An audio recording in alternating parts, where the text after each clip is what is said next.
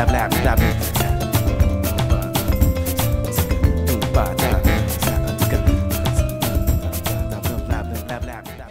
I was just telling, can you see me, Tracy? I can. Yep, so I was just telling everyone that the woman between us and our drinks today is named Tracy Evans. No pressure here. As the week and the event developed, a slot came free, and the organizers asked if we had anything else that we could contribute. I'd already been planning on showing you what I showed you this morning,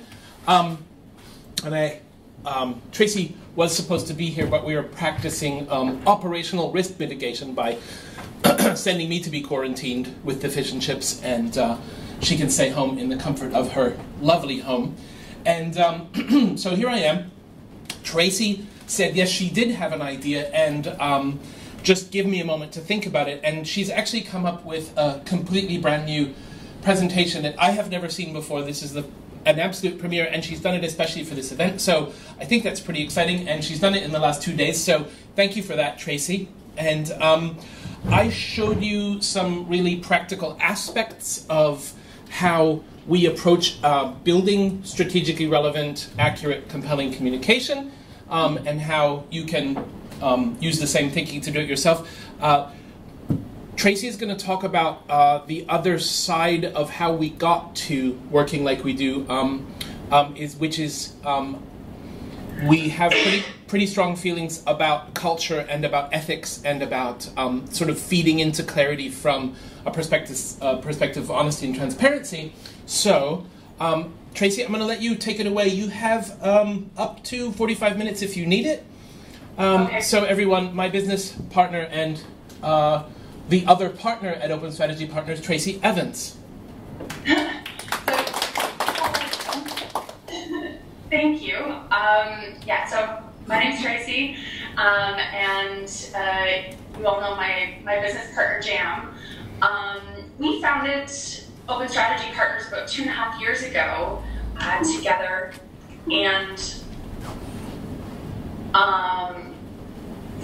sorry, patience while I learn how to navigate two systems here. So we founded OSP about 2.5 years ago, and OSP was born out of some conversations and strong ideas about communication, which has now become our communication model, which underpins essentially everything that we do. And it's called authentic communication, and it's based on the 3 elements that you see on the screen: empathy, clarity, and trust. And so naturally, I gravitate towards any material, any books, any blog posts, any videos written on any of these 3 topics. And when I was at home over Christmas, I came across a book that ended up inspiring this talk. And that book was written by Canada's former Governor General, David Johnston, and it's called Trust, 20 Ways to Build a Better Country. And in this book, he implores us to see that trust is actually gained through our actions and decisions, on our doing and not merely saying, on the basis that can be observed and measured rationally, to quote the book. And he wants us to basically explore the different attitudes, habits, and approaches that make people, businesses, organizations, and countries trustworthy. And so in this talk, I'd like to actually share with you 10 practical tips to mindfully build trust into your communications. And I'd like to make the argument that if we put actions like these at the core of how we communicate, we can better build, better connections, better businesses, and better communities. So, why does trust matter? Well, these days there's been, especially in the last couple of years, there's a trend towards more and more people making values-based decisions, including and especially around things like where they work, where they contribute their time and their effort and their money, and definitely to what tools and services they use or support. And when I was doing a little reading and a little research on the subject, you might have in mind that this is just really pertaining only to millennials or the younger generation, but the research shows that this is increasing across all generations, that people are making more values-based decisions in everything that they do and everything that they contribute to. And while there's a lot of easy examples that might come to mind where people make values-based decisions based on their moral values, I'd like to share an example of one that that is close to an example from our work that is based on business values rather than just moral values. And the example that I thought of for us is our use of the project management tool Asana. Basically, Asana evokes a lot of trust for me and for my team members. And I trust the operations of my company, so the operational health of my company in Asana. And what the design and the user experience that they've put into their product invokes the trust that they've designed for a smooth workflow, that I and my team will feel comfortable and engaged using it. Unlike, for me, just my opinion, unlike Jira, which feels, looks, and acts very clunky to me. And so that gets in the way of me engaging with it and using it, which is a core part of the value of the tool. And in another aspect, the training materials and the content that Asana puts out there not only enables me to do better project management, but because I have a very full view of their knowledge and best practices on project management, I can see and trust that they align with my ideas of project management, and I can trust that they've built that into the UX of their product. So, that being said, and that example being shared, I'd like to argue that trust is one of the most important or always underlying values that influences people's choice. And for people to engage with your company, your project, or your product, they need to connect with you. And to do that, they need trust.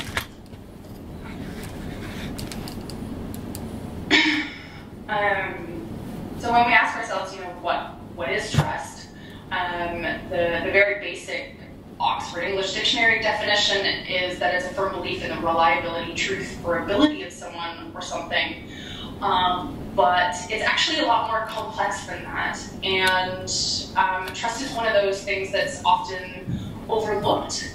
But it's an extremely important phenomenon, and it's one that's worth deeper consideration in your strategic thinking and when you're building all of your communications. And one of the models that I really like that talks about trust, I looked at a few different ones, and there's some great ones out there in terms of trust in personal relationships.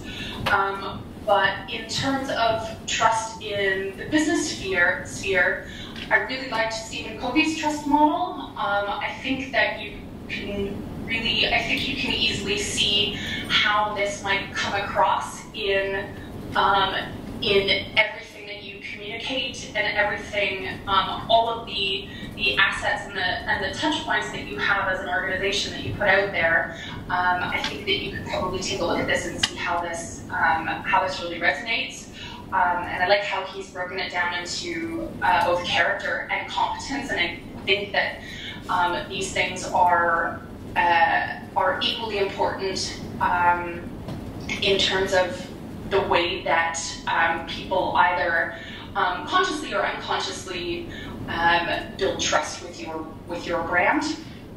For example, that Asana example I had never thought about until today, until I needed to think of an example for this presentation. It's not something that I consciously thought about, but the transparency that they have with things like their pricing model, or transparency around and sharing of their project management best practices is definitely something that unconsciously played an impact impacted my view of them.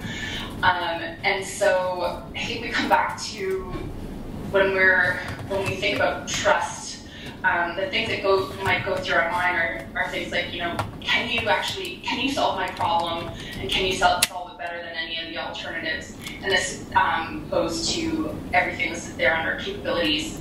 And for me, I definitely, when I look at any technologies that we use as an organization, I want to see that their business model is fair, transparent, and competitive. So there's a number of software companies out there that choose not to list their pricing, for example, and it always gives me a very negative feeling, and I assume that it's going to be outrageous, and I would rather see that they give me a starting point, and that it's transparent, that I know that I'm getting the same kind of pricing as the rest of the market. And the third question that I think that people tend to ask themselves are, do the organization's values align with mine? Moral values, business values, and technical values, which practices they're using and things like that. So this is, I thought that this model was really helpful to frame our thinking. And I want to talk about I just wanted to sort of paint a picture of the different domains where we really need to think about trust. And so for me, there's definitely different cues and different hints that you see in definitely in the support and interaction. How accessible you are via Slack, or the way that you interact with your clients. Your training, how available it's, how well it's done, and technical documentation. There's a lot of various cues in there. But the two that I really want to focus on today are your product communications and editorial communications. So product being things like product pages on your website, data sheets, demo presentations, and that sort of material. And your editorial communication being things like blogs, PR, social, and things like that. So those are the two that I'd like to focus on and start sharing my 10 ways to build more trust. So the first one that I want to talk about is being technically accurate, always. This was one of the very first conversations I think that I had with Jam about his ideas around authentic communication and how important it is to be technically accurate in everything that we do. And the way that, for example, the way that we go about doing that is to interview the experts, to interview the technical person who knows the topic, and to get that information verified. And that's something that, even if you're applying these internally for yourself, this is where you can encourage your marketing team or your marketing person to make sure that they're interviewing or sitting down or having their work reviewed with a technical expert. And on the other side, encouraging your technical experts to contribute their time and really connect with the marketing team and support them to make sure that your materials go out there with technical accuracy. So this is probably, it's number one in the list, and probably one of the most important tips.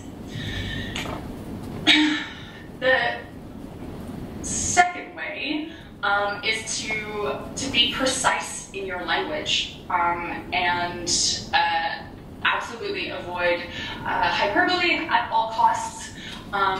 In the clients and companies that we work with, their audience is developers, and developers are especially allergic to hype and buzzwords and hyperbole. And a good practice that actually makes for better communication is just to be more precise in the language that you're using. Way number 3 is to have tight writing. So making sure that all of the writing that you do is crisp and sharp and focused, making sure that it is clutter-free and that it doesn't have any extraneous words or sentences or paragraphs. And this is something that for me, for myself as a non-technical consumer of technical information, whether I'm thinking about using a piece of software or engaging with some of our clients, I get lost very fast when there's extraneous information. Some of the topics are difficult enough to track on their own, and so to keep it crisp and sharp and only include the essential information to make your point means that it's going to resonate that much stronger with your audience. And this is one that I feel personally very strongly about when I'm consuming technical information. Point number 4 is to have a clear narrative structure. This one is similar to the tight writing principle, and it's something that that I also feel really strongly about when I'm reading, especially blog posts. This applies particularly well to blog posts. If there is no clear narrative structure, it has a similar impact to the extraneous information. I just get lost, and you know, some of these technical topics are difficult to deal with on their own. That if you don't have a clear narrative structure, it can be really difficult for your audience to follow and actually helps to make the point that you're trying to get across. Point number 5. Similar to the last point, you need easy to navigate informational structure. So this is keeping the number of pages and the flow of pages on your website easy to navigate and easy to understand where people need to go to find information. It also pertains to things like ebooks or any other longer material, to make sure that it's really easy to navigate the information. Point number 6 is strong logical rigor, and definitely be wary of those logical fallacies. We have created something that we use internally so far, and I've shared with a couple of clients, called our Writer's Guide, and we've created an additional special chapter just on this topic of logical rigor, because it's something that I think is, it can be quite challenging or easy to fall into certain traps, and it's one of the most important points to keep things clear. Hey Tracy. And yeah. I was telling people about our intention to share even more of what we do, and so I'm just going to jump in here for 1 second. We're in the middle of relaunching our website, and we haven't figured out the exact style yet. We think maybe like the GitLab company handbook. These writers' guides and these principles and stuff, we've documented an awful lot of it so that we can onboard new writers and new team members, and we are going to have that all available online in the reasonably near future. Depends on, like, especially if somebody's clamoring for it, that would really help me get it out faster. But we consider this something else that will be really important and good to share and enable other people to, like, help us do it better, but also just communicate better in general. Yeah, definitely. Thank you. I've got here in my notes, I wanted to share a couple of the examples from our Writer's Guide of some of the logical fallacies that we can easily fall into. And the first one is overgeneralization. And that's where the writer bases the argument on insufficient evidence, where the writer draws a larger conclusion than what the evidence supports. So, for example, if you're claiming that Drupal is a better CMS, you've actually got to do a fairly exhaustive comparison with very objective standards and unbiased results to be able to make that claim. And you'd have to like share your whole process with the reader and be fully transparent about that if you wanted to make a claim like that.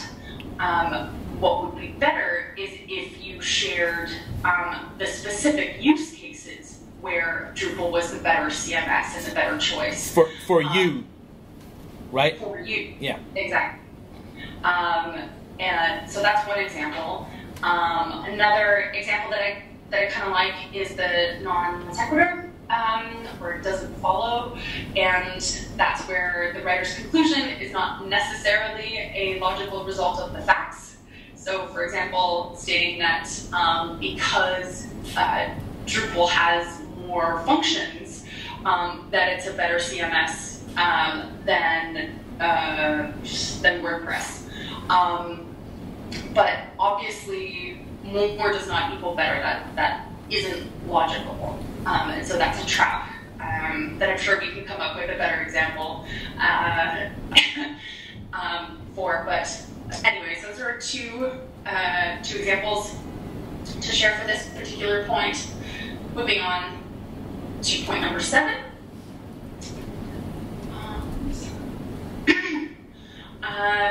This one's a little bit similar, but I think worth drawing out on its own.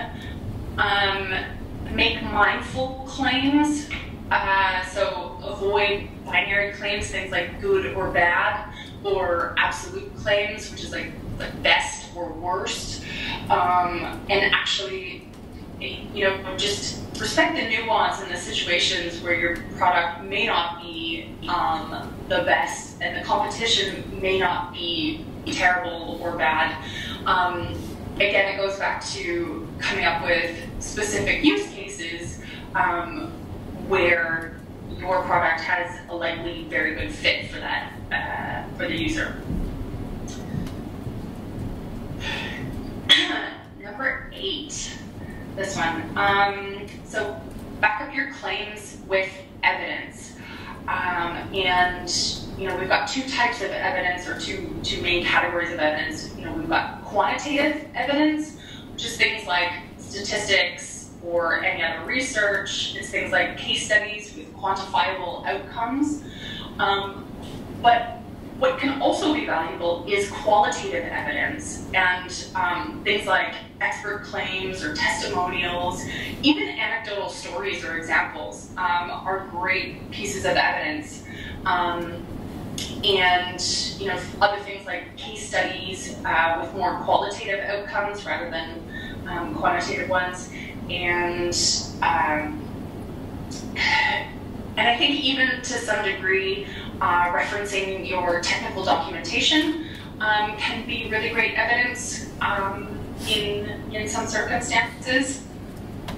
And what you want to think about when you're choosing what kind of evidence to provide, things that indicate quality, or if you can answer, is it valid, is it relevant, and is it unique, like within the article.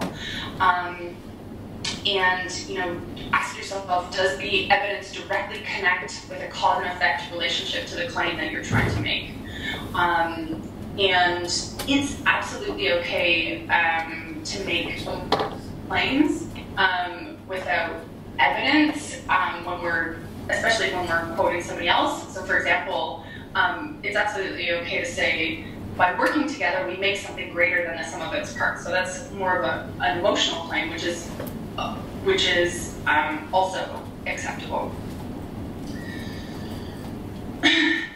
Number 9, speak from or reference an authoritative voice. I think that a lot of people do this really well already, especially in the Drupal community. If you're writing a blog post, quoting or interviewing or referencing another expert within the community helps build a lot of trust around a particular topic. And number 10. So recognizing and acknowledging others.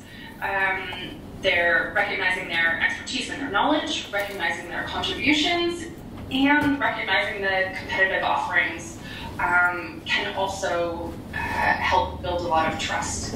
And this point was also goes back to one of the original conversations that I had with Jan about authentic communication and making sure that you're being very intentional about recognizing and acknowledging the expertise and the work of others. So that was point number 10. And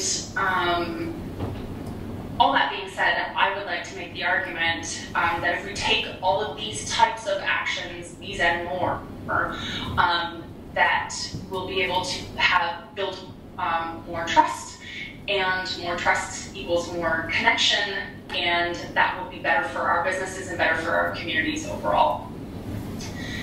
I have all of these beautiful pictures that I found on Unsplash, and so I can share all of the links here at the end of the presentation. See, and that's building trust, giving credit where credit's due, right? Exactly. And that's everything. Do we?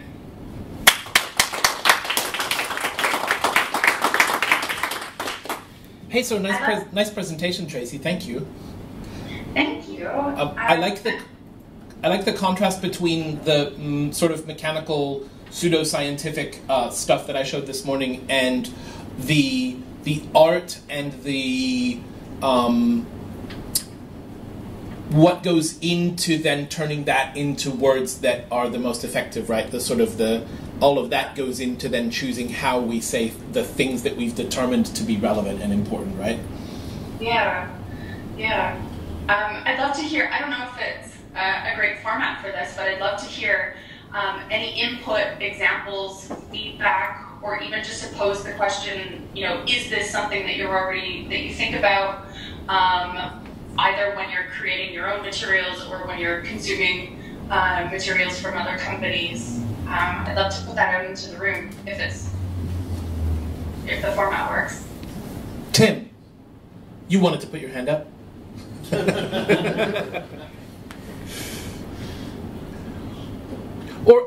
Well, Finn, I have a question for you. You operate within a collective and work for a lot of public bodies and people and organizations who want to make the world a better place. Does this resonate with you? Absolutely. Yeah? Yeah, I mean, it resonates with everything. I find it's particularly interesting to think about... Can you hear him? No? Okay, hold on, sorry. Sorry to put you on the spot, Finn. That's okay. Can you hear me now? Can you hear me now? Oh, good. No, I think it does definitely resonates. I found it particularly interesting looking at the different domains, thinking through the domains of your communications and where trust comes in. Obviously, you mentioned support and training, and then going into the kind of product communications or editorial. But thinking at every level, how is what I'm communicating actually portraying the trust that I need to build, and am I being absolutely true, correct? And I think I'm going to go back over your slides if you'll share them and just think about those 10 things and take it back to the rest of my team and indeed people that we work with, because I think that's cool. That's crucial. And I love the idea of sharing what we do. We're open source by nature, and open sharing better ways to do things, better ways to communicate, builds us as a community, builds us as individuals, and helps our clients. And I think that's great. Cool. Thank you very much. Thank you, Finn. Thank you. All right. Anyone else? It's the end of a long day here. Everyone needs a beer. I really need it. Yeah. Enjoy your beer. Okay. I won't stand in the way between you and beer. So, totally happy to share those slides with you, Finn. I have them on my machine, so are you here this weekend as well? Yeah. I'm just going to shoot out a PDF out of the 2 presentations from today, and then anybody who wants them, I'm totally happy to send them. And Tracy, thank you so much. That was really, really awesome that you put that together, and it really captures some things that we haven't talked about in public before. So thanks for putting in that effort. It was definitely worth it.